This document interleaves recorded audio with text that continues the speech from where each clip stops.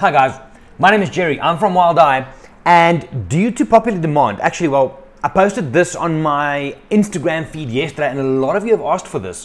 One of the most popular blogs I did, I think about a year ago, might be more, was around how to photograph stars and the Milky Way. So if you want that, simply go and Google Wild Eye photograph stars and you'll get to that. Follow the first link. That's how you photograph stars. But quite often people will look at the images and it just doesn't look the same.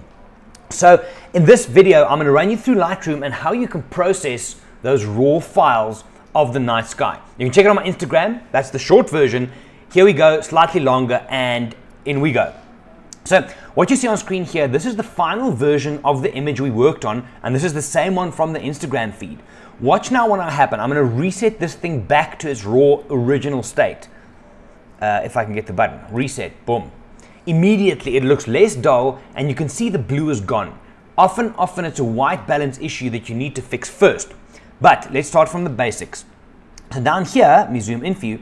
These were, I think there were little villages or something in the distance. So before I start, I'm going to get rid of those two. The clone and heal tool. Quick and simple. And done. And then before I start anything, if you look at this nicely, you can see there's a bit of a vignette around this.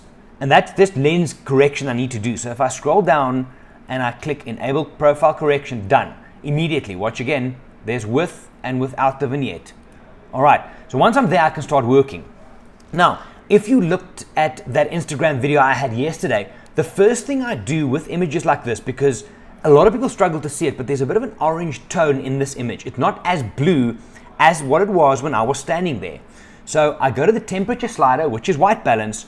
I take that and I slowly move it to the left, which cools it down, and it gives me immediately, this looks more natural. Agreed, yeah? So watch, before and after, big difference already. But now remember this, when you use the sliders in the general panel, in the basic panel, those are global adjustments. So my Milky Way and the entire image has been cooled down. I still want to get those colors back into the Milky Way. Well, hang on, before we get there. First thing I'll do here is I'll raise my exposure a bit, just to brighten up the whole thing. And then clarity. Now, remember, clarity is like, it's not sharpness, but it gives a sharpening effect. What it does, it enhances contrast around the edges. And there's a lot of edges in this. So, I'm going to take my clarity up. I'm going to overdo it a bit for you, so we can see it nicely. There we go. I'm going to give you before and after again. See, we're getting somewhere already. Now, I can do other things here like saturation. Let me give a bit of vibrance just to make the color pop. And now, all I still want to do here is I want to highlight and emphasize this Milky Way. Now how you do that is you open your special adjustment brush, zero everything. And what you want to do is you want to increase the clarity because it sharpens it a little bit. And now, remember, we cooled it down in the beginning. I'm now going to warm it up slightly. But now this is selective, it's not global. All right, so with those adjustments, I open up and I just broadly go over my Milky Way like that, and I'm pretty much done. Watch that, before and after, yeah? Big difference, and even with me talking, it didn't take long to do. Now, again, remember, and I said this in my Instagram post as well, guys, I do not give you recipes to follow. I give you ideas and techniques that you can try in your own images. If you follow a recipe-driven workflow, I think you're going to lose because no two images are alike. The content is different, the tonal values is different, the contrast, the saturation. So you can't just apply a recipe onto something. That's why I sometimes wonder about people buying, what's these things? Actions or, what's the one in, I'm blank.